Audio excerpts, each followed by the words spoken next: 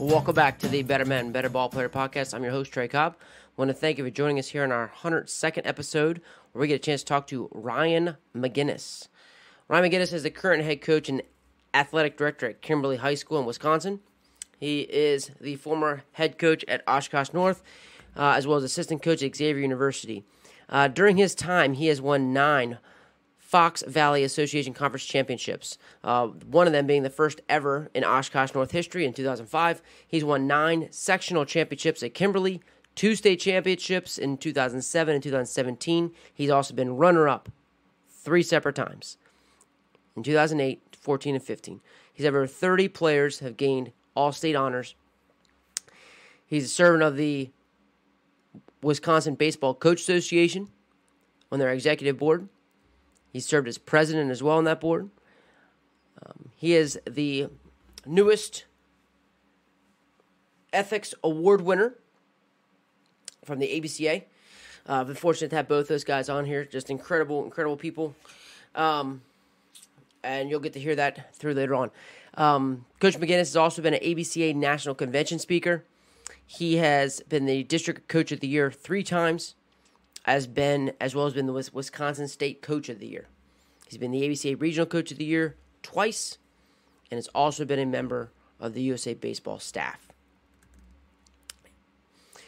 And just throughout this conversation, we touch base to a ton of things, and how he runs his program, the accountability, the beliefs, philosophy, and importantly, how he creates common knowledge, common vocabulary. The power of words Coach McGinnis talks about is phenomenal. Just loved his ways of discussing how he gets everybody on board with their expectations, with their knowledge, communicating so we're all on the same page. If you ever want to get to know what your player's arm's like, he has a great idea for us all. And again, it's centered around this common language, common vocabulary, getting everybody on the same page and communicating. Loved his way of how he even talked about how to get everybody on the same page. And the daunting task it is, he gives a great illustration of what that kind of looks like and kind of how he helps people visualize what it means to get everybody on the same, well, let's just say, word. Really good. So just loved it. Gonna thank him for a lot. Just like I gotta thank our sponsor. Netting Pros. Will Miner, the guys at Netting Pros are improving programs one facility at a time. Netting professionals specialize in design, fabrication, installation of custom netting for backstops, batting cages, dugouts, scoreboards, BP screens, and ball carts. They also design and install digital wall graphic padding, windscreen, turf protectors, dugout benches, dugout cubbies, and more.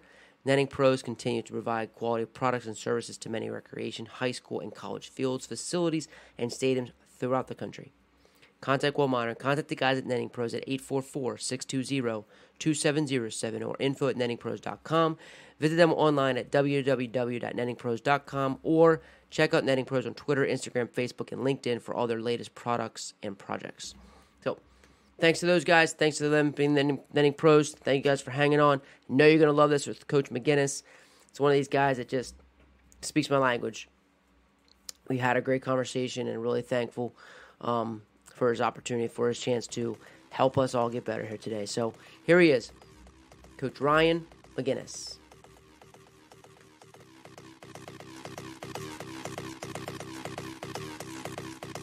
We've done good. I mean, we've pretty much stuck together, and the kids have done a good job. And I think it's been a test of resolve for sure. But it, some good things have come out of it for sure. I mean, how you communicate and some of these podcasts and being able to do some things virtually and having kids understand the importance of doing some of this stuff.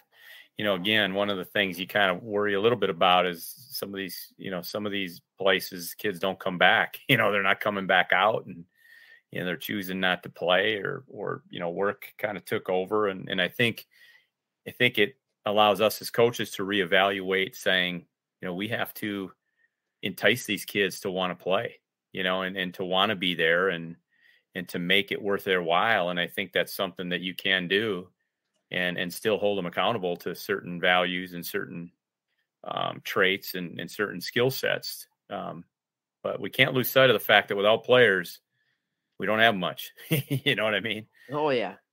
So like, what are some things that you like to do? Like with, like, so it sounds like you're talking about like making it a good experience for the kids, right? Like, so like, what are things that you like to do to make a good experience for kids? Like, it's going to entice them to want to be in your program.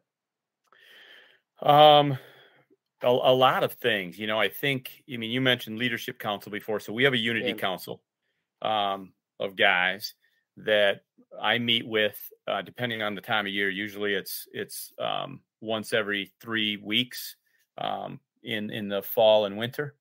And then after Christmas, then we meet once a week and talk about a gamut of things. But I think the first thing you have to do to entice them is understand that it's their program.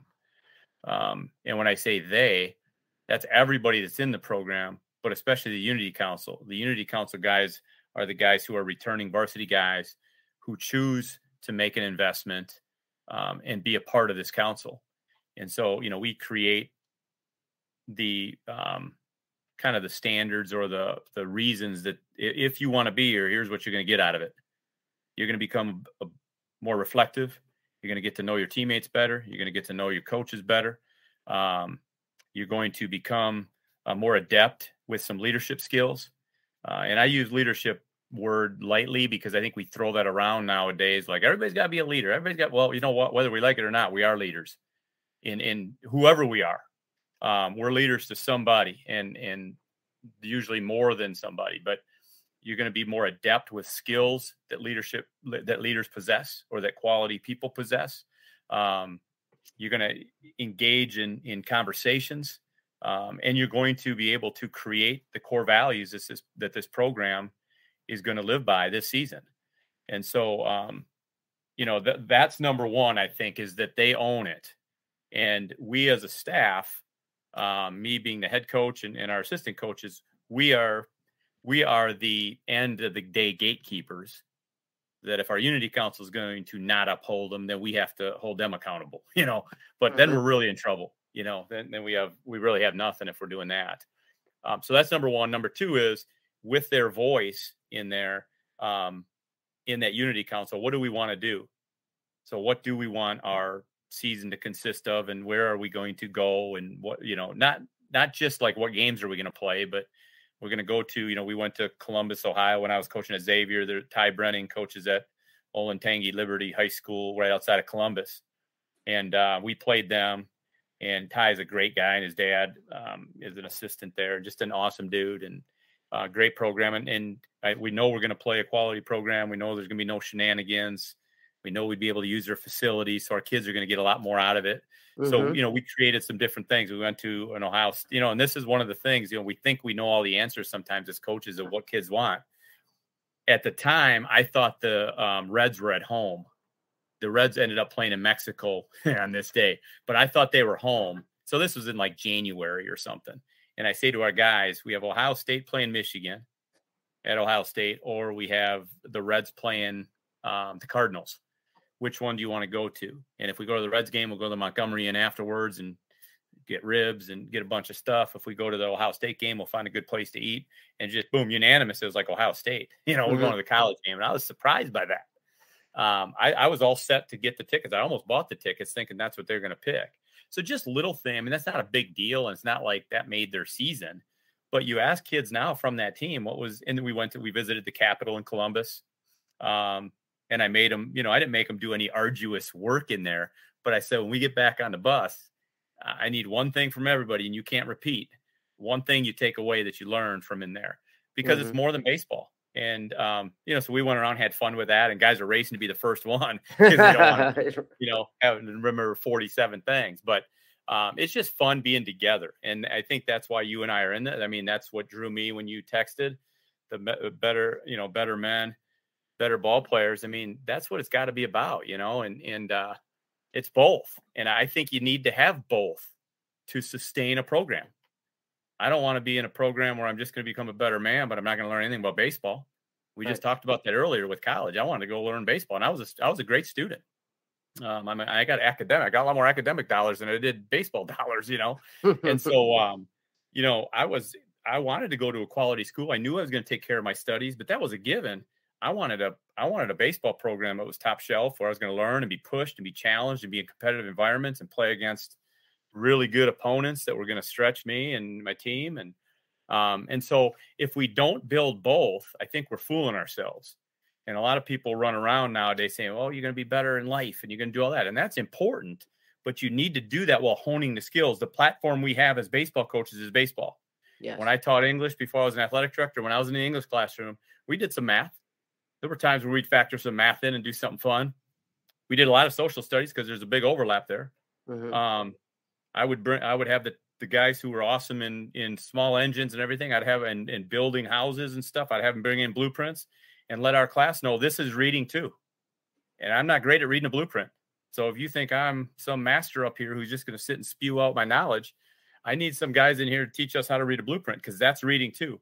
And so is reading directions on a game you just got for Christmas, or how to put together the new phone you just got. And although they don't even come in with directions. When cell phones first came out, they had some directions with them, And so we talk through some of that stuff, and I think those go hand in hand. So being a better man and being a better ball player, you can't really have one without the other, because we use the term ball player in our program. It's the greatest compliment you can get. A ball player is also a man. It's someone who loses with class and then wants to go to get better. Doesn't just shake hands and say, hey, you're awesome, and then leave saying, okay, I'm going to go sit on the couch and let's go back and get to work and then play some more. And that's one of the, we try to play like wiffle ball and stick ball. So again, how does it go back to enjoyable experience? It's more than just hitting in a game. It's the competitive environment of saying, you don't have to have the best swing. You don't have to be 6'3", 210. You don't have to throw 90. Your spin rate doesn't have to be 9,427, but you got to want to compete. And so we play stickball games. We have hitting leagues in the summer, and we get those kids playing stickball games, and we create brackets and World Series. And a lot of those guys, when the Division III World Series was in Appleton, they would pick Salisbury, or they would pick, they'd pick Linfield, or they would have Whitewater. And so, and then they'd also have Texas, so you'd have Texas playing Linfield. And it's just, they get to know the game a little bit. We give away tons of baseball cards. I'm a sports memorabilia collector. Nice. So I just want kids to understand. They don't have to love it, maybe like I do, or have a passion like some people do, but they do have to respect the history of the game and what the game stands for. Hard work, rules, accountability, discipline, that's the way they call it, home plate, right? Home's a special place. And so we want them to understand that. So a lot of that stuff, I think, makes it enjoyable when you can stretch them beyond just we're here, and we want to get to know them. Every day we do an attitude of gratitude. What's something that you're thankful for? And we do that every day. So we're just not saying it's important to have an attitude of gratitude, but that we really have to live it. And when we're gracious for stuff, life becomes a better thing to live, because we can get down easy. And we can be hard, so hard on ourselves and knock ourselves down. And we have a rule that when you watch video, you have to say positive first about yourself. What do you see good first? So we're trying to flip the script of we just got to, and we are, believe me, and I've grown and gotten much better as a coach and a person over the years. And there were times where I was probably too tough on guys, and I'm demanding. There's no question about it. And that's probably because of the type of player I was. I had to work for every single thing I got. And I believe that's the best, the best thing I did. I remember the last game I played when we lost at St. Francis, and I put my glove down before we went and shook hands. And I remember kind of tossing my glove in the grass, just saying, gosh, am I blessed? I knew I wasn't going to get drafted. I would have really felt blessed if I was getting drafted. I knew I wasn't going to get drafted. But I had no regrets whatsoever. I mean, I put every ounce and fiber into the game that I possibly could. And I was so grateful that I stayed healthy, that I stuck with it. I had a horrible freshman year in college. Before I left home for the summer, the head coach, who I ended up coaching with at Xavier, he went from St. Xavier, where I played, to Xavier. And, but he said, you know what, you might not be good enough to play here. So you just had a horrendous freshman year, and I thought you could play here. Our other coaches have doubts. Your performance kind of left some doubts. So when you go home, you may not want to come back. You'll have opportunities if you come back, but you might not be good enough. And I put that on my batting gloves, those abbreviations. And that drove me. And so it's easy to switch. I had some opportunities to go other places, not like people recruit me, but I could have gone somewhere else and just somewhere where I could have played or somewhere where I didn't play and just study and been closer to my girlfriend, who's now my wife. And I was like, no way, man. This is something I believe I can play. And so those are things that, you bring who you are as a player. I believe we have to overcome some of that stuff as a coach, that we don't just coach to the player we were, but some of that you just can't change. Right. I'm a grinder, like it sounds like you are. Yeah. And it's like, man, we do not need to be the most talented, but we are going to together collectively, we are going to be the best dang team that anyone encounter, because you ain't going to break us all, when we're holding together. So, but we have to flip the script on that. And, I don't know about you, but when I was coaching college baseball, every single kid I recruited to any depth where I made calls to like their counselor, high school counselor, or their high school coach, what's their biggest weakness?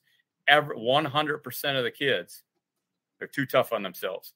And that's a great quality to a point, but we have to be able to forgive ourselves and move on in this game and in life. We can't just beat ourselves up all the time. So it's funny. It's funny you say that, because that's how I think about that. I think about my son. He's 10, he'll be 11 next month, and that's how he is. And they're both very tough on themselves, because it's like, but yeah, we do. I got to flip the script. I got to overcome, and I am, trying to, and it's funny. Like I have this unique experience, from where I went, I coached at this JUCO. I got out of college, 22 years old, and just trying to set the world on fire. And now coming back now 15 years later, and I've already talked to my wife like two situations that I knew, like I know how I would have acted at 23, 24 years old, and how I did, like, and I was like, all right, I'll give him time. And I just I just how I handle it totally differently. So yeah, overcoming, like it's taking some time. Here I am 40, having to figure that out. But yeah, I'm totally with you, very, very similar, working for everything, and love the development part of it. Love the practice part of it, because that's what I had to do, and, but there's also what we know. There's so much more to people that they could get to with that kind of mentality, with guys that already have the tools. Well, one of the things that we do is we try to, everything that we do in our program, we try to have a line. So it should make sense. Like, well, yeah, of course we would do it this way. And I'm not talking about like bunt defenses, right? There's 52 ways you can do bunt defenses. Here's how we're going to do it, and here's why. But it's going to align with other things in our program. But, what we call to be a winner, I like that to a point, but I think it sends the wrong message to Joe Average on the street. We talk about being a champion and being a ball player. And being a ball player is the greatest compliment you can get in our program, because it means you are a grinder, that you take championship reps. So we have a champion's playbook. And, we talk about, well, how do we take our reps? We take championship reps. So sometimes that means I was a guy who would take 1,000 swings. I mean, I'm not kidding you. I would take like 1,000 swings on a weekend. That would be my goal in season. You know what I mean? And I'm in college, and some of my buddies in college are like, man, slow down. Mm-hmm. I'm like, slow down. No way. I need, and then you go through and you start to say, I don't need 1,000. Maybe take 100 championship ones, or 50. Or 20. So what I learned one of the many things I learned in my college experience, like every day in high school in practice, I would stay after and hit, and I would grab a different teammate or two to try to, bring the team together and do some things. And so I'd get a different guy or two, and sometimes guys would be multiple days, but you would build camaraderie that way. I'd get to know guys. We'd compete. So I had different games. I had a great freaking imagination, man. We'd use those little thunder sticks. Those skinny thunder sticks. Yeah. We'd hit line drives. We would do, I had all these sequences where, the first 4, you got to hit and run. The next ones, you got to hit ground balls. The next ones, you got to hit fly balls. And I'd do all that stuff. So we'd get guys competing. But you start to realize in college, a couple of my buddies who were hard workers were like, man, you don't have to hit every single day. And they're right. You don't. And so what I try to do with our kids is we try to equip these high school kids, be your own best coach, know yourself and advocate for yourself. So maybe what is your pregame routine? That can be different than mine. I like to carry a tee with me and hit off the tee. When I was in high school, we didn't hit before the game. Well, I was like, you kidding me? I am. I want to warm up. So I brought some wiffle balls in my tee, and I'd go hit. I'd find a fence somewhere in whatever park we were at, and I'd hit. And then a couple of guys would join me. And, but it didn't make me better then. It was just my preparation, and I knew that. Now, good for me, right? What was bad for me was I didn't have the skill set that a lot of our guys do. So it wasn't bad. They didn't. They went in and usually performed a lot better than I was, but just what I needed to get myself ready. So we try to equip our kids with start to know who you are. And we want to make it enticing for the kids. However, there's some things where you have to draw lines. This is not pickup baseball. We are not going to go out and wing it. We are going to know what we're doing. And I believe wholeheartedly that the game slows down when you know what you're doing. You can slow the game down when you know what you're doing. Pressures when you don't know what you're doing. Pressures when you're not prepared. And so we are going to be prepared. And if we get beat because we make mistakes, that's going to happen. If we get beat because we're not prepared, if that's what we're okay with, you're going to have a different coach, because I'm not okay with that. And so, we go at it pretty hard that way. And so some kids might choose like, yeah, that's too tough for me. And that's okay. Anything that's special, not everybody can be a part of, but we don't try running kids off because we're special. We try to say, man, this isn't for everybody, but here's what we do. We're going to go to a Brewer game this year. We're going to play competitive games. We're going to do this. We're going to play a good schedule. We're going to eat a lot. We always joke around. We love to eat. And I love to eat with the team, because that's how you break barriers down, man, is you visit and you get to know each other. And food is a great barrier breaker. And we're going to take care of the field together. And we're going to help each other out. And, we're going to have mothers out on Mother's Day, in and around Mother's Day, to bring them out to be with you when we say the lineup, because your mothers are special. And rarely do they get to walk on a baseball field before a game with their son and give their son a kiss before. And so we don't do it every game, and we're not going to get into that every game. But by golly, when it's Mother's Day, we're going to do that. And so there are different things that we love. And again, we're always evolving and always growing and trying to get better and more efficient. But we try to have everything align in our program. And so our goal every year is, and we try to talk to our guys about this, and we have a parent meeting next Monday. It's not about winning another state championship. Of course we want to. Of course we want to win another conference championship. Of course we want to go to another sectional. Sectional day is special. It's a super fun day. We get food. You hopefully get to play 2 games. Hopefully you win the second game so you get to celebrate going to the World Series or going to the state tournament. But you hear on the Super Bowl, you hear these guys with the Super Bowl talking about the real memorable moment is the AFC or NFC championship game that you win to go to the Super Bowl. The Super Bowl is kind of a blur. I just was listening to Sean Alexander on a Sports Spectrum podcast, and he was talking about this. I heard about half a dozen guys talk about it before the Super Bowl, saying the championship is cool because you're going to the biggest game and you get to celebrate that with you guys. Mm-hmm. But then the Super Bowl gets infiltrated with all these things and all the media and everything else, and it's just such a circus that it's almost over before you know it. And if you win, that becomes the most memorable moment. If you lose, that's like, holy cow, what a low time. Mm-hmm. And so sectional day is cool. But what we try to do, what we say, and we tell our guys, we talk about this throughout the whole year. Our goal is to get in the bookstore, the same bookstore. If you're on the Barnes & Noble in Maryland and I'm on the Barnes & Noble in Appleton, we're a long way away. And then we got to get to the same section. So I prefer sports books, leadership, or Christian faith type books, or the magazine section with like sports memorabilia and the latest Baseball America.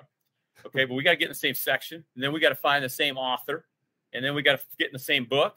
Then we got to find the same chapter. Then we got to get on the same page. Then we got the same paragraph, and then the same line, and then the same word. And that is a daunting challenge to try to get 15 or 18 or however many guys you have on your roster to get on that.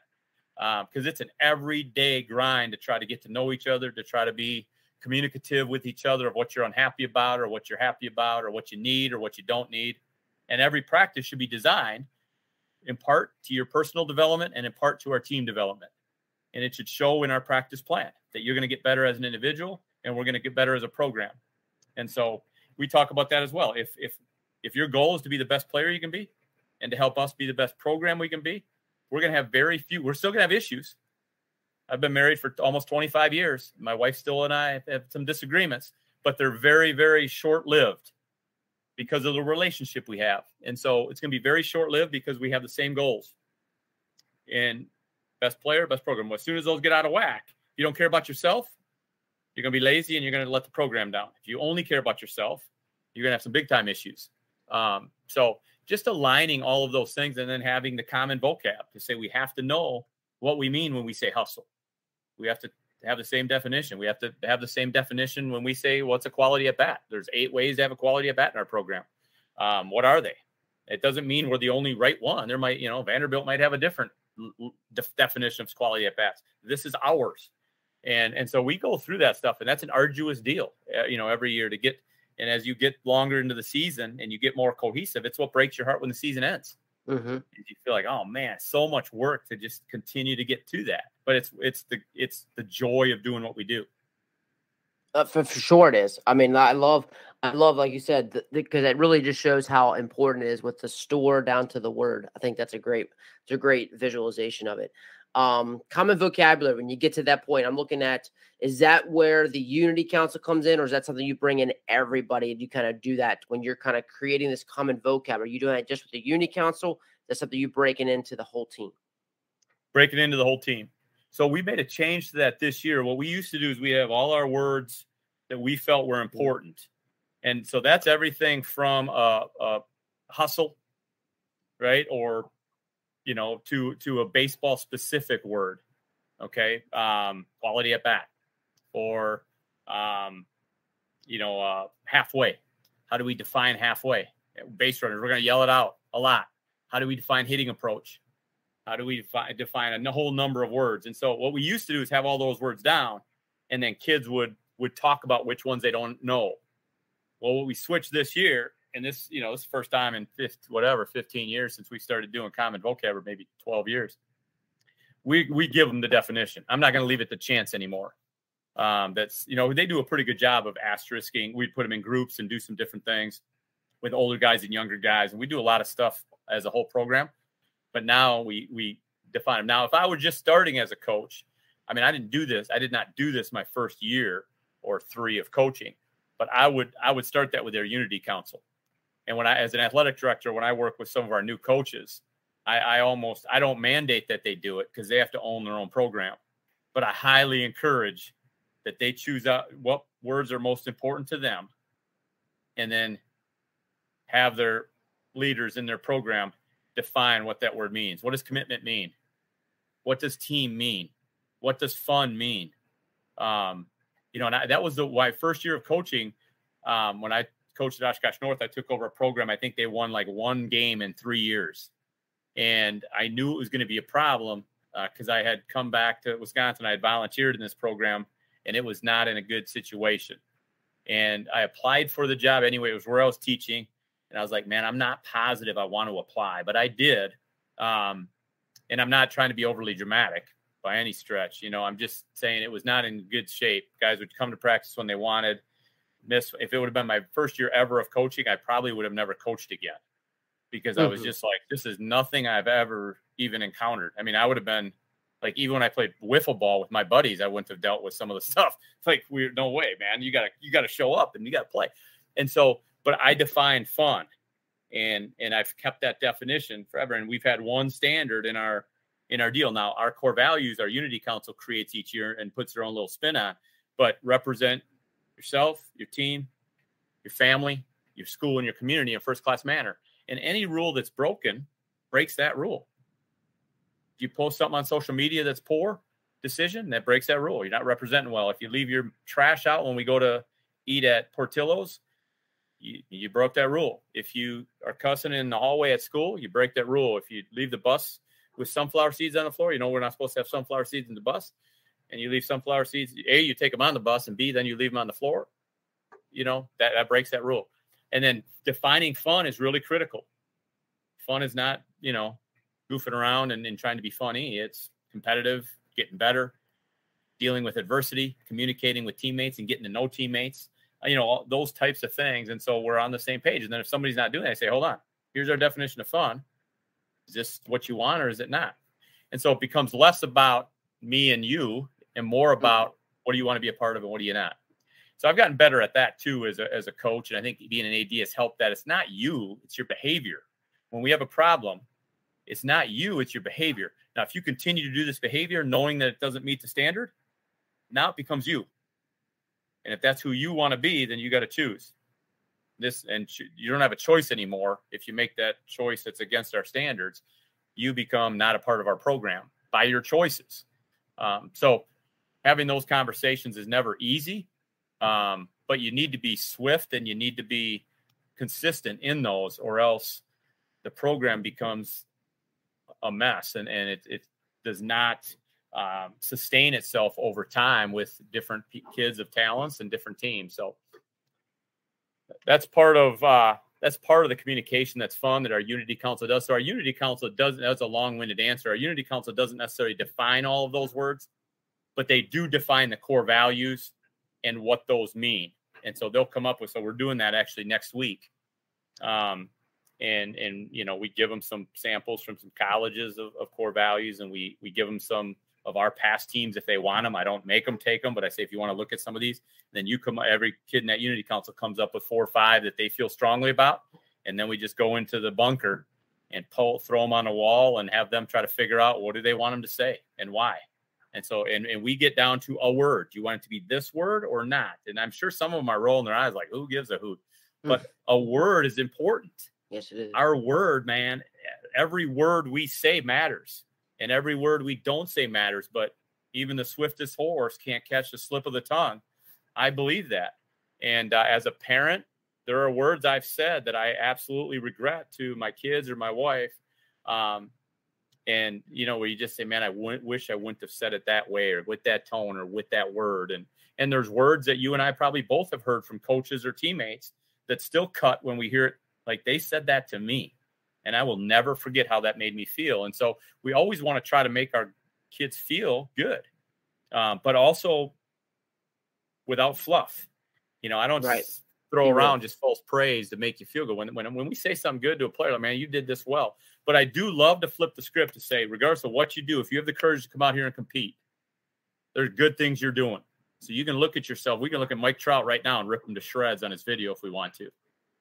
We can pick apart this and that and the other, and he didn't do this. And especially if we watch multiple swings, when even Mike Trout gets off balance. Not often, but he does. But we can also look and say, what is he doing well? And then, what's one thing that you want to try to improve upon, and just having those dialogues and have them be real. And then all of a sudden your mindset becomes that thought process. It's, I'm doing this well. And as we all know, very few days are you going to feel awesome in every possible. It's not going to be 82 with a slight little breeze blowing out if you're a hitter and in if you're a pitcher, and your uniform feels perfect and everything went well in school and your girlfriend's happy with you and the field is in perfect shape and you're hitting second or third or whatever your ideal spot is. It just, you gotta be good when you don't feel great. And that's in life too, man. You're just consistent, and those people are people that are reliable. And I think, it's what I'm most proud about with our guys over the years is they're just solid human beings, and they're not afraid to be accountable for mistakes, and they don't dwell on mistakes. And, I like to think that that's kind of a trademark of our program. Yeah, it's always good. That's definitely know you're going to be in a dogfight. Yeah, that's right. That's great.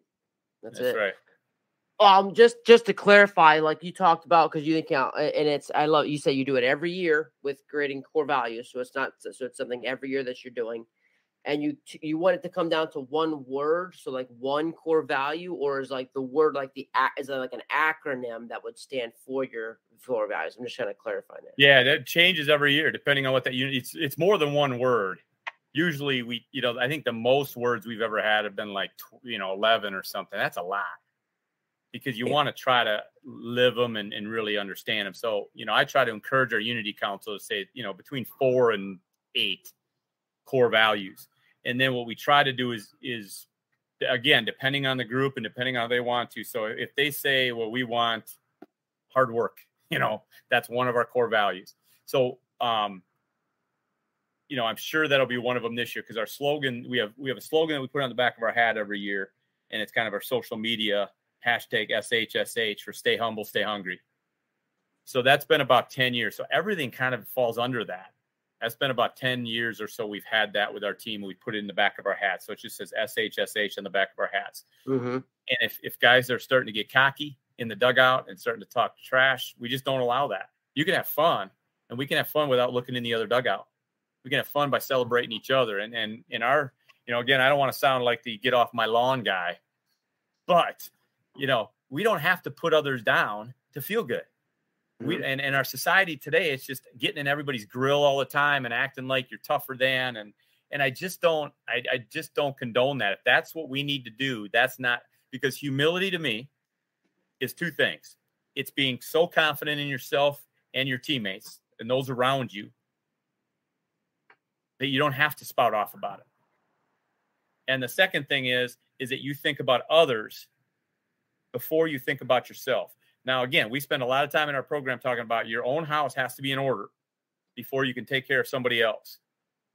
So before I come on this podcast with you for an hour or hour and a half or however long it ends up being, I better be doing stuff with my family and taking care of the time that my daughters need, my wife needs, and different things. I better be getting my work done in my job. You know what I mean? Yeah. And if I'm not, that's going to crumble. But those are the two things of humility. And then stay hungry is, man, just keep working, right? And again, back to the wiffle ball analogy. We use that a lot. What's the best part of wiffle ball? If you win, I don't know about you, but I want our guys to be wired. And I'm sure, just getting to talk to you a little bit, I'm sure you were wired the same way. When I played wiffle ball as a kid, it was like, you win. It's like, let's go another one. I'm going to beat you again just to show you how dominant I'm going to be. And if you get beat, it's like, okay, you beat me. And you're ticked off. And it's like, another game. Let's go. And then the worst part is when you got called in or when you had to stop or when your buddy got called in and you got to stop. And we talk about that. The worst part of, we can be upset over losses during the season, but let's not overly dwell on it. And we have an analogy in our thing. It's when the shampoo's rinsed out is when you got to move on. If you get beaten, it doesn't matter enough. If we're a half hour away and we're riding the bus back and you're screwing around and jamming to your music and everything, and it doesn't hurt you enough to reflect on it a little bit and just take some time to think and then get back and take a quick shower, wash it out, and the loss goes with that. And the same with a win. If we can't enjoy the ride a little bit, and again, we don't have to be super depressed when we lose. We just got to reflect and say, man, what do we need to do better? We did lose, and we're out here to win, That's right. And so when we get back after a win, it's like, enjoy it and then wash the shampoo out and let's move on. And that's the hungry part. And I think that's part of just trying to be really good every day. Again, I would rather have the guy that's really good every day than the guy that's great one day and brutal for 3, and then a freaking superstar for 1 and then bad for 7. And he shows up again partially for 1, and then the next day a little bit, and then he's bad for 6. Just give me the guy that's up there every day. Boom. And so we, that's another thing we do is a blue collar shirt. We give our kids blue collar shirts, like the guys in the mill or a mechanic who shows up every day to make sure your dad or your mom or your grandma can get to work and fix their car. And he's got his lunch pail and he puts a day's work in, and then he freaking goes home and he's a great dad or a great mom. And then he gets up the next day and does it again. And we got to do that. We got to have that same mentality when we go to work. It's like, let's go. We can have fun at it, and hopefully we can enjoy that process. But put that blue collar shirt on. It's a visual reminder that this is what we're about, and we're never beyond that. Okay, if we think we're better than that, then we're not humble, and we're not going to stay hungry. And so, so work will be one of them, I'm sure. Being some type of teammate will be one of those core values. And then they try to give 1 or 2 little, things like, how do we see this? What does this look like? So the younger guys understand this is what it looks like. And then what we try to do, if we have 6 of them, just say, we'll focus on 1 day a week, each of them. Okay. And so they become embedded in what we do. And it's not just some page in our playbook that we say we create a core value, so we should win because of it. It becomes a living thing. How did we do this? How are we grade us out? What I've really done a lot of over the years is try to have really quick, and I think I got this probably from being an English teacher. You're out on the field, and how often do you really get to talk to kids out on the field? Not a ton. When they're playing their game of catch, I try to go touch base with them and say something. How's mom doing? I know she was sick, or, hey, I'm sorry that your aunt passed away, or, hey, man, I saw your math teacher today. He said you're freaking doing awesome in class, keep it up, or, congratulations on getting the scholarship yesterday. I'm looking forward to when you receive it in a month. But other than that, you're grinding, right? You're going through baseball stuff. And I want those guys to know nothing else really exists in those 2 hours. So what I started doing in English class, we did it all the time. In class, you write something on a Post-it note and give it. And then I could see where people were at. Or when they leave, you ask them a couple questions. What's one thing you're confused about? What's one thing you want to do tomorrow? Or what's one thing you hated doing today that you never want to do again? Yeah. Anything to just get them to get inside their heads a little bit. And then you respond to some of those, and then they start to realize, man, this guy listens, right? It really is our class. This is really not about, and again, one of the nice parts of being an English teacher and you're social studies, so you're the same boat. These are not electives. So these kids have to be there. And my thing was every year, man, I'd say, hey, you have to be in this class. And so my goal every single day is to make you want to come here.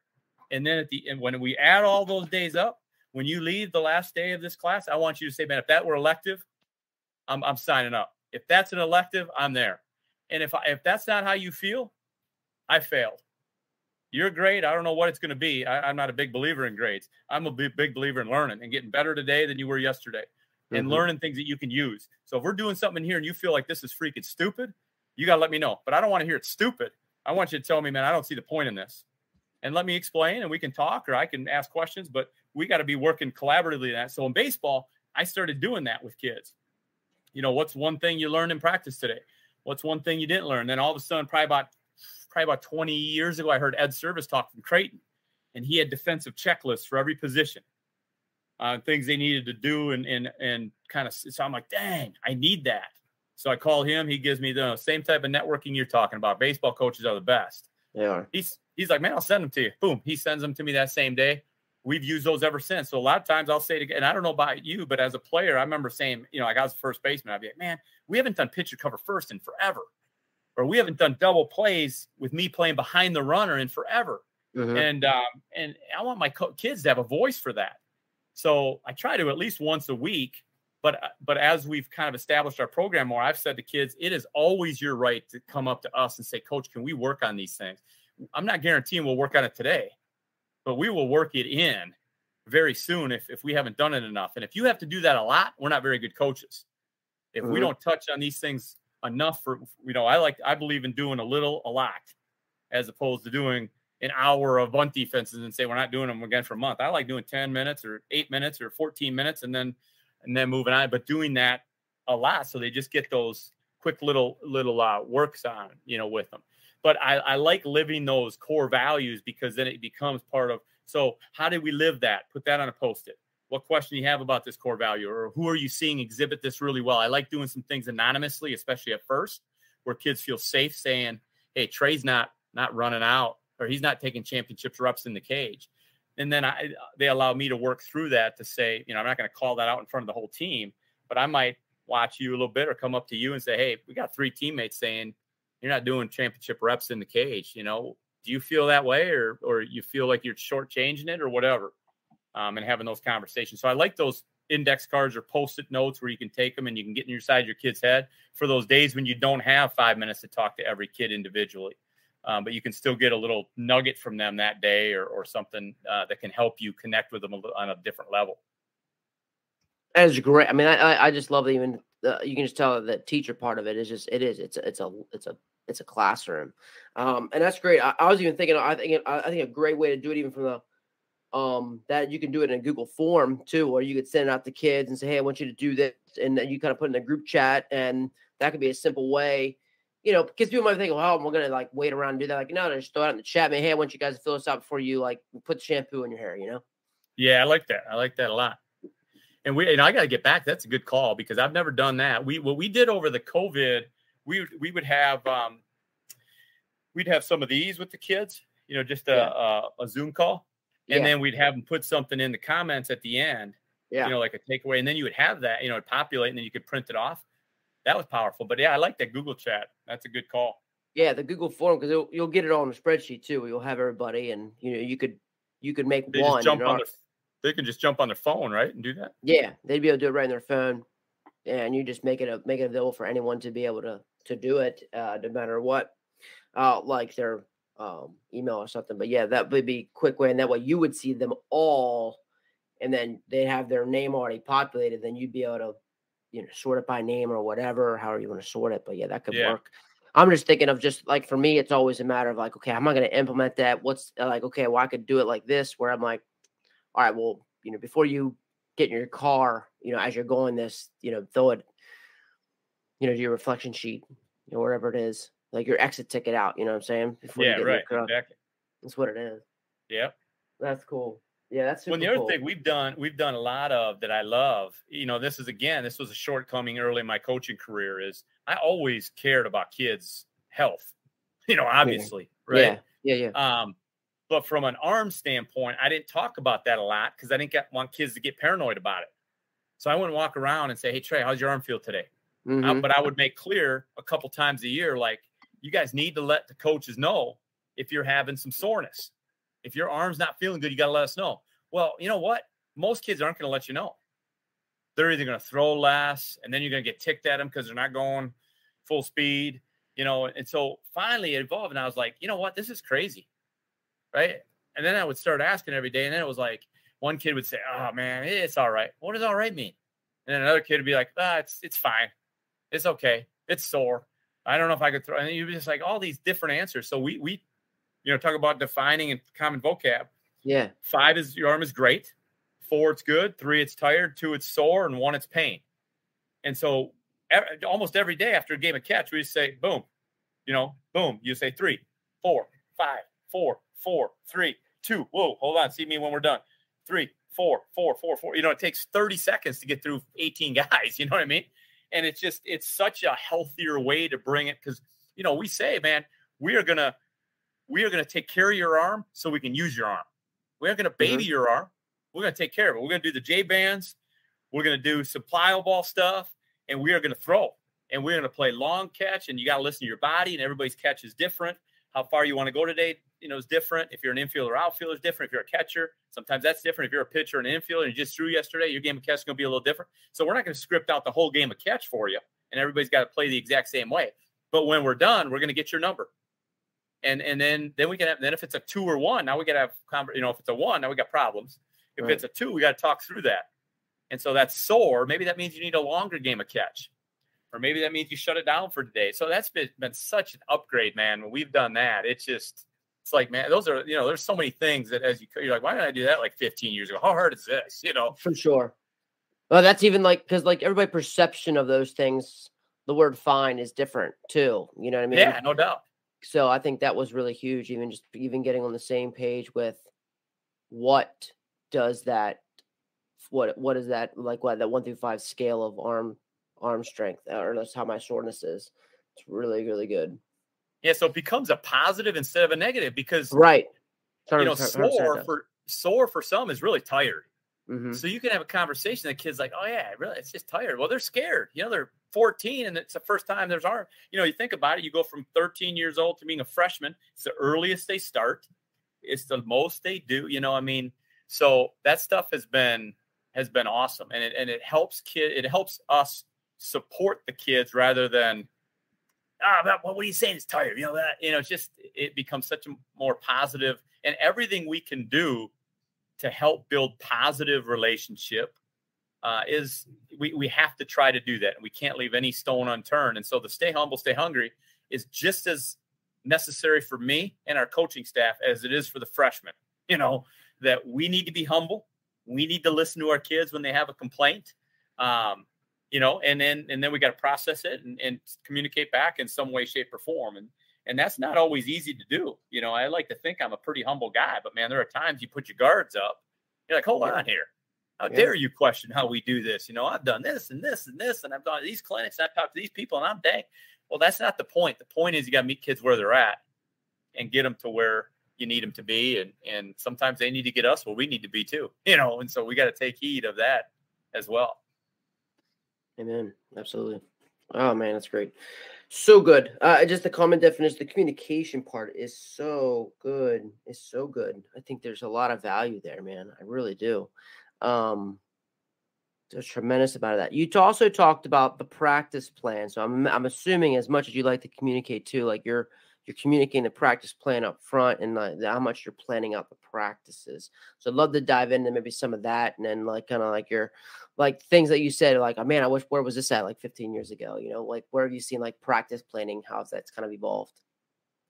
Yeah, we've always communicated our plan to the players, but a lot of times early in my career, what I would do, I would just tell guys, here's what we're doing. Well, we know most guys are visual, for them to be able to look at it. So, I typically don't send the players practice plan that day, because we tell our players, man, I got practice plan for the whole year, but it's going to change because I have no idea what we need Tuesday, May 12th. Now, I have it down. I have a skeleton plan of that, because we go through and when do we want to do bunt defenses? I mean, week 1, we're not dealing too much with bunt defenses. Okay. We might go through it for 10 minutes and just talk about here's what they are, but we're not going to walk through it or anything till week 2. Week 1, we want to install our hitting approach. We want to do this. We want to do that. We want to do a little bit of base running. And again, we want to do a lot. So when are we going to circle back to it is big.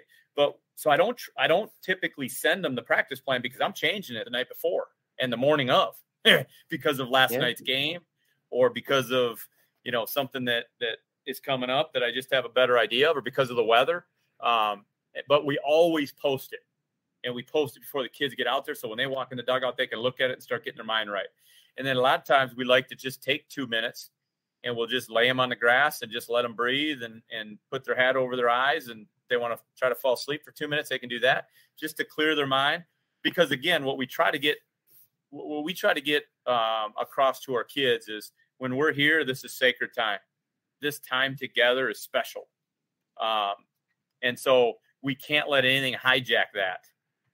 And it doesn't mean that your mom and dad going through a tough time in their marriage right now is not important. It is way more important than a baseball game. But this should be hopefully your getaway. Mm-hmm. And so we got to clear all that stuff out and be present for your teammates and for yourself.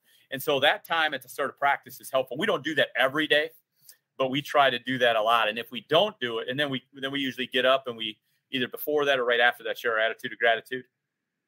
Just let everybody know we're excited to be together. We're excited to get going.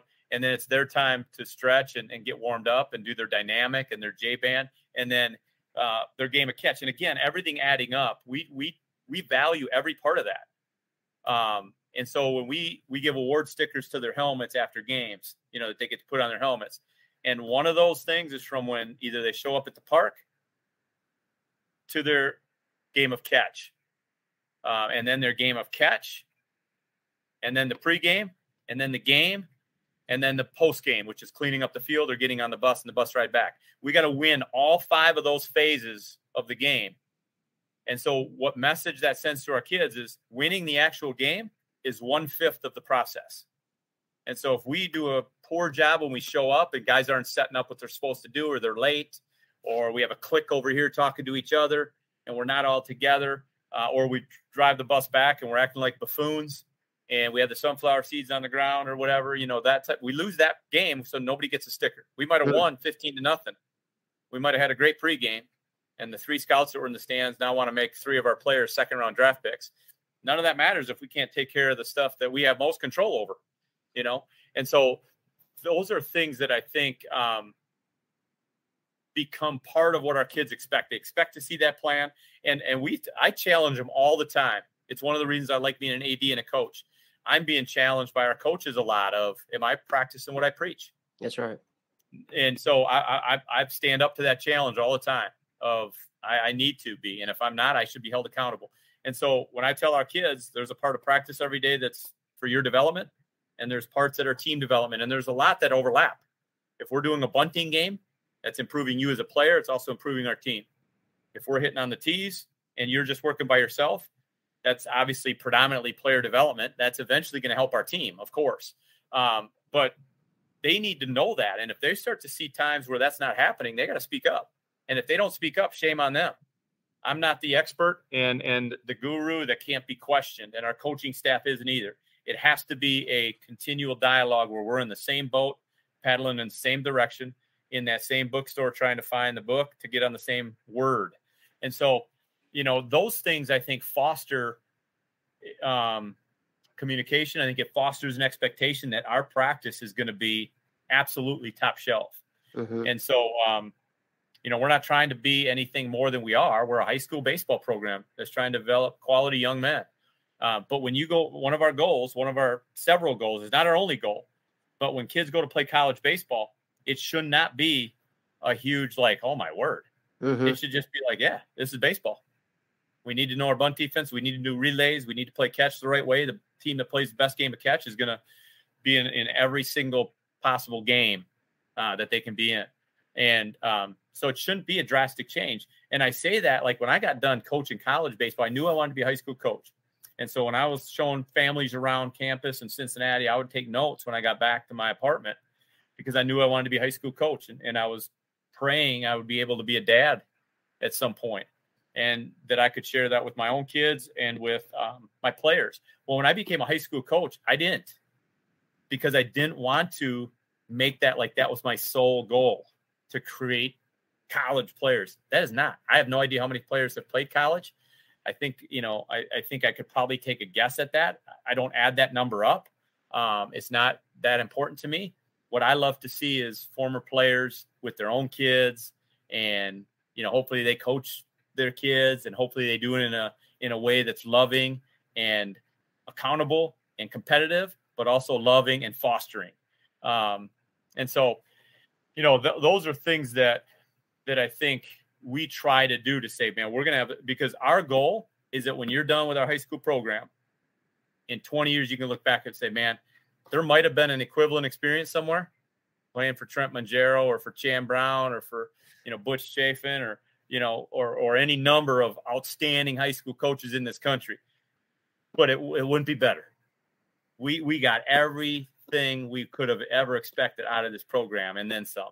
And that's the grind every day that I embrace, and that my coaching staff embraces, to say it's a tall task, because you're trying to meet the needs of all these different kids and do all these different things within the rules of our WIA, and some of which I absolutely agree with, and some I think are absolutely archaic and need to be changed like yesterday. Yeah. And so and I love, we've been blessed with great travel organizations in our state, with people that run them, that care about kids. And yeah, it's a business. But man, they're quality people that I work hard, and I think they work hard too, to develop a relationship so that we do best by our kids. It's not about Ryan McGinnis and how much he knows about baseball, or about Greg Reinhardt, or about Jason Birkin, or about, RJ Ferguson. It is about the kid and how they're going to have the best possible experience in baseball. So the fact that we have that here, I'm really, really excited and blessed with, because they provide. I mean, who wouldn't love that, right? In any other venue, if I'm an English teacher, again, go back to the English classroom, if someone's going at night to get tutored in reading, that's right, would I begrudge that? I'd be like, absolutely, man. And let me know what you're doing so I can help support that here too. If there's something I can learn from to get to you better, let me know. And it should be the same way we go about baseball. And so often it becomes let's put each other down and say what he's doing is wrong, and, not going to get you where you need to go, or isn't going to help do this or that. It's like, no way, man. There's more ways to skin the cat. Let's talk. Yep. More ways the kids are going to learn. They're going to learn from different ways. And especially as coaches, we're always trying to find different ways to say it. No doubt. And different implements to use it. And a lot of times those travel organizations have things that we don't, Rapsodos and just different facilities. We're blessed at Kimberly. We have a nice indoor facility that we use, for our winter workouts and stuff. We can't work with the kids. Our coaches can't, but they can work out and do things. And so we're blessed with that. But shoot, to be able to go to some of these facilities and work with guys that know what they're doing, mm-hmm. and study it and have played. And yeah, it's more voices. So it's good. I think it puts the kids in a good position too, to say, hey, you need to communicate. You can't be afraid of this. You got to own your own growth, and you have to be able, and as I get older, I understand it's probably, intimidating sometimes for those younger players to say, this is what I learned and this is what I like to do. That's okay.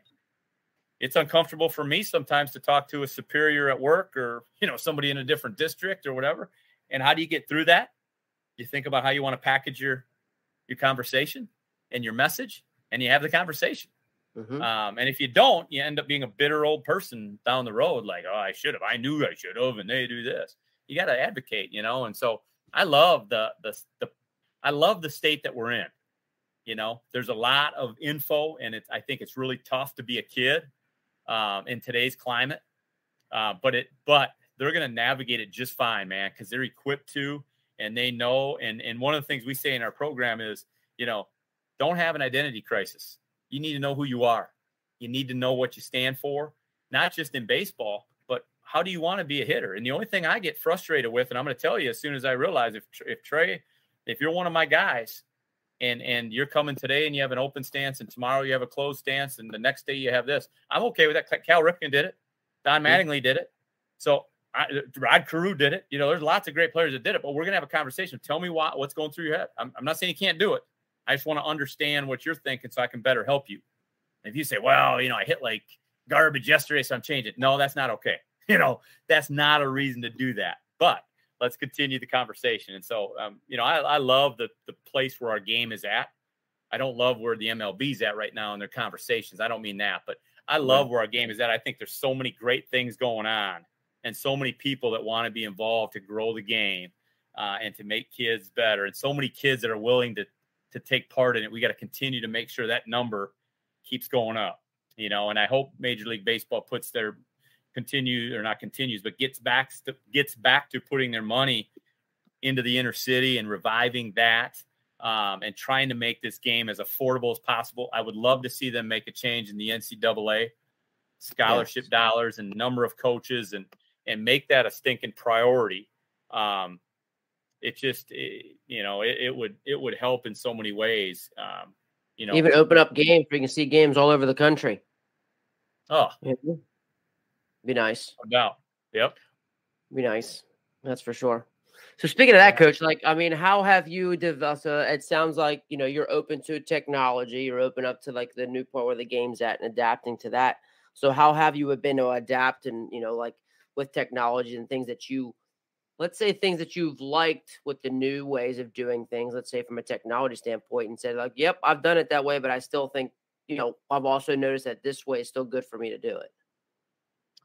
Yeah, it's a great question. I love both. I mean, I'm getting older, so I probably am considered old school in some ways. But I think the metrics are really valuable. And I think it's valuable for a couple of reasons.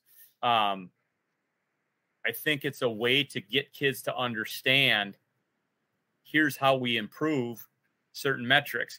Now, I think what we have to have kids put connect the dots on is, how do those metrics make me a better player? So just because I can throw 87 or just because my spin rate is X, what does that do to make me a better player? How does that, because my bat speed gets better, how does that make me a better player? And I think having those conversations, so being able to show kids, here's a metric, how can you improve it? How can you improve bat speed? Well, you know, one way is you can go on a weighted bat program with plyo balls or without plyo balls. And that's been around for 100 years. Yes. I mean, there was a weighted bat program 100 stinking years ago, you know? And so if I increase my bat speed, how might that improve me? And a lot of kids won't come to the conclusion, well, it gives me more time to read the pitch. They're going to say, well, I can hit the ball harder. Well, really?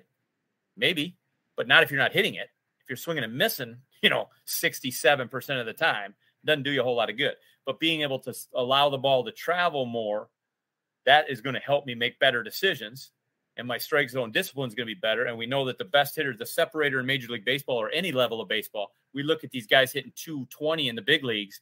It's like, let's not forget they're one of the best 500 players in the world. Mm-hmm. Okay, so let's not – their 220 is usually because their strike zone discipline is not as good as the guy hitting 290. Mm-hmm. Or I like to go better by quality at bats rather than a batting average. But your quality at bats are less because your strike zone discipline is different. But I like using those numbers, and I like looking at it as this. There's a puzzle to put together. And the puzzle, when it's put together, has the best player for his team. And part of that puzzle are some of those metrics you can't really measure. What's your grit? What's your resiliency? How well can you play one pitch at a time?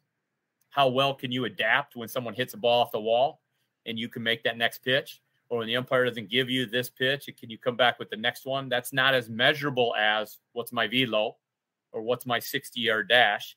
I still am flabbergasted that that's what baseball uses predominantly, is a 60-yard dash as opposed to a 30, right? Or the home to first time. It's just like, just the home the first time. I mean, like, Dang, come on. right. Yeah. And so, I like putting all those together and then taking those, letting kids understand what all that means. And every kid's a little different, and I understand from the player I was that it is scary sometimes to see those numbers. Like I wanted to see my velo as a pitcher in high school. But I believed in my heart I could get guys out. You know what I mean? And so I like putting all that together and saying, let's use it for the better. And I think it's most important to do in the off season, just like in the weight room. Now I'm not talking about the game metrics. I mean, what's the pop time and what's the pitcher's time to home plate? And then what's my time as a base runner from a lead at 13 feet to go to second base? And then we do the math and say, man, I don't even have to get a great jump and I'm safe. I'm running. So those are all metrics we're going to use in game. We're going to use velocity. And when your velocity drops off or the opposing pitcher's velocity drops off, how do we know that? What do we see? What does that mean? And some of those kinds of things are important. What's the speed of every runner? We need to know the speed of every runner on every team in our conference and any other team that's on our schedule. We need to know that now. But I'm talking about my bat speed and, what's my velo from the outfield and how am I going to increase my time from home to first or stealing? That's when we train. And when we're doing that, we need to have some real motivation to do that and how we train so that we're training in a championship manner. And so I like using it, the Rapsodo. I think there's some good numbers there for kids. I think what we owe to our players, the Rapsodo numbers and some of those new numbers off of hit track and stuff, I think that's more to give credible info to colleges so our kids can be recruited. For me to say, hey, coach, I mean, I feel like I trust my eyes and I know what I'm talking about and I do this and I call a coach. And I think I have a decent network of coaches that trust my word, but it's not as good as saying, here's the deal. Yes. Here's what Rapsodo had him at. Here's a video with it there. Yep. That's right. So I think just understanding that part of it is essential for us so that we can help our kids find the best fit for them. And I think, each year I've gotten a little bit better at helping our kids. I've tried always, like I said, I took those 2 years, my first 2 years coaching high school. I was like, I'm not going to do that. And then I was like, what am I doing? Let's just tell our guys, hey, I'm going to help you whether you play baseball or not. But if you want to go play baseball, I can help you find the right fit if you want my help. Mm-hmm. And so I've enjoyed doing that. And it's been something that I think, our guys have appreciated. And, at the end of the day, it's not my decision. It's just my chance to help them find the best fit. And so, just working through that process, because kids look at you like, I don't know what the best fit is. Nobody does. It's the first time most of us in our life are going off and living on our own. Mm-hmm. Most kids have not gone to live on their own throughout their lifetime. And so what is the best fit? So we have this long questionnaire that kids go through and they don't have to answer it, but it's to try to get them. What do you value? Do you value what type of city it is? How class sizes are, what the baseball program is, who the coach is, what the majors are at that university, how far from home you are, what the dorms are like, what the social aspect is like. I mean, you got to figure out that matters. And then now you can find the right fit. And if we're doing anything less than that, I think we're just throwing darts in the dark. And so, kids working through that process, I think is a really valuable component to them growing as a person to understand who they are and what they want. Wow. So just a ton of stuff. I mean, I love that. The best fits, even for them just to get through thinking about that. I think that's a great even process for them to go through it with their parents, and just have that whole conversation. Because from money to, like I said, staying close to home or competing at a higher level or putting themselves in the biggest competition possible. So it's just great for them to even start thinking about that, and hopefully they're having this conversation with the people surrounding them that's going to be part of that decision as well. Well, especially cool. You being, and you can empathize with this for sure, is, the JUCO world is so misunderstood on who that's for and what value that brings. And so just like any other level of college baseball, it's not for everybody, but it sure offers a huge value to certain people. And, we have 2 kids going JUCO this year to Madison Area Tech, which is an awesome baseball school with an outstanding coach. It's an hour and 30 minutes from here. It is just going to be it's a perfect fit for these 2 guys because they're both really good. They're kind of under the radar guys. One's a pitcher and he's going to flourish. And this coach, he's going to give them opportunities. It's not 80 guys on the roster. He's going to get opportunities. He's going to get coached. He's going to develop. And then the other kid's a positional who just kind of got caught in that COVID deal, and so he's going to an environment where he's going to get coached. He's going to compete. And this kid's a competitor. He's an athlete. He can absolutely fly. He's a grinder. So you got to work through because the misconception a lot of times is, well, that's just for kids that don't care about school. Oh, no, it's not. Mm-mm. You're going to save money. You're going to get the same credit. They're all going to transfer. If you do your homework the right way and not homework, the schoolwork, but if you do your homework on what classes you're taking, they're all going to transfer. Yep. And so you break those walls down. And so that's where that best fit. And then parents are like, really? And then kids are like, really? Oh, wow. Well, let me look into it. Then you have conversations. They have conversations. They start to realize, wow, that's pretty cool. Mm-hmm. And so, it's really a healthy way to go about it because, again, just like everything else, it adds up. And kids start to see, oh, yeah, like I don't think they ever think I'm trying to make the decision for them, but they start to realize, like, this is my decision. Like, this is crazy. I'm not ready to make it. No, and nobody is when they're 18. No. But everyone that has lived to tell about it. And so you need to make it so that you can look in the mirror if it's the wrong one and say, this is on me. And I'm going to transfer. And that's happened a ton of times, right? Millions of kids have transferred over the last 50 years. And you're going to be just fine if you have to. The goal is not to. But if you need to, you need to. You can only know if you try, man. And you got to just go in and own the decision. But make sure you do the homework so you can say, this is why I made it. No different than if we make a call in a game and it doesn't work, sometimes you beat yourself up. Sometimes I beat myself up. I got to make sure I take 2 showers because I don't always live by when the shampoo comes out. Very true. But I will always have a reason why. And then you can always come back and say, well, maybe that was a bad reason why, but it was a reason why. I mean, we stole a base last year in a game that was a spot I would never, ever have thought I would have stole a base in a game. And we did it for 3 reasons and didn't work. I got thrown out, and got thrown up by about a mile. But the reasons I did it, I'm comfortable with. And I felt we needed to do it, to do something at that point in the game. And I would have bet you my house the kid was throwing a breaking ball. That was number one. And he threw a freaking fastball. And I was like, I couldn't have been more shocked. And then the catcher put the ball right on base. And you know what? I kicked myself, but that's part of the deal, man. And if you're going to be, courageous enough to be in the third base coaching box making signs, you better be courageous enough to make a mistake. And I am. And I'll never back down from that. And our kids feel that, I think. And so they're not afraid to make mistakes. And nothing makes me prouder of a kid when he's all in, man, and not afraid to fail. Because that takes courage and that takes guts and it takes a trust in your team that they're going to still love you. Amazing. This has been awesome. Really appreciate it, Coach. We're here almost 2 hours. Getting after it. I would say just thinking about this here, if anybody would want to, before we maybe go on to something else, want to reach out to you about some of the stuff that you've been talking about, because I think you have a lot of great things that maybe some people might want to touch base with you. What might be the best way for people to contact you? Either my cell phone or my email. Okay. So you have my cell, I think. Yeah, because you texted me. I can give you that if you need it. Yeah, go ahead. Might be the best way. 920. Yeah, go ahead. 570. Yep. 3369. Okay. And then email is R McGinnis, MCG INNIS at Kimberly. That's with just LY? Yeah, right. Yep. .K12 .wi.us. So R McGinnis at Kimberly .K12.wi.us. I'm just thinking about checklist and thinking about the good fit. I love that one. I love that. The good fit. I'm thinking about just a handful of things.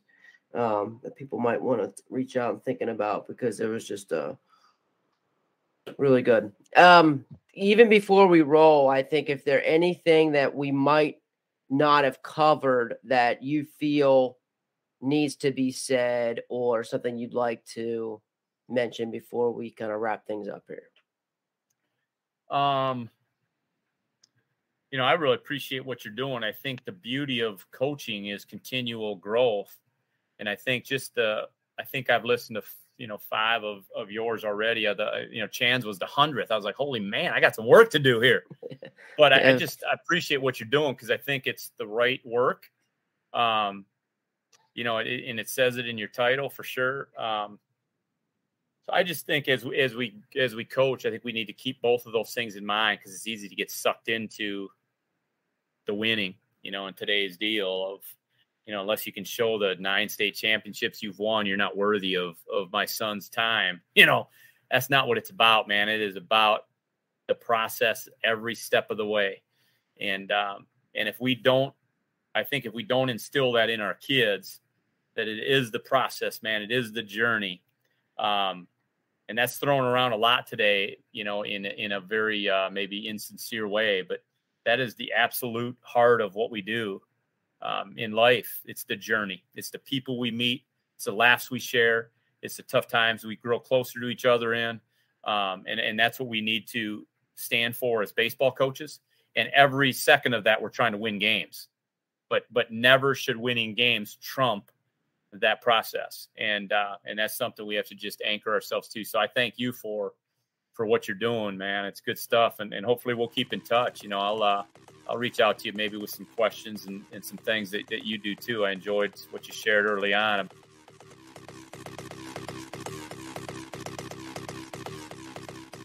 How great was that? Coach McGinnis just giving us all kinds of information, stuff to help us with the communication part of things.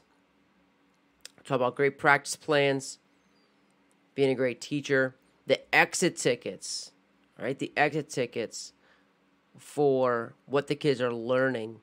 I know off the air too, we talked about how he even gets into like what they're excited about, what they're looking forward to, and what they're worried about. A great thing to even break into is take the pulse of your team, checking in with guys, understanding that this guy does really care. And again, like we all know, they don't know how much you know until they know how much you care. They just don't. It's just such a added value, and I think that's another great tangible way that we all could use that into helping our programs. So just those things.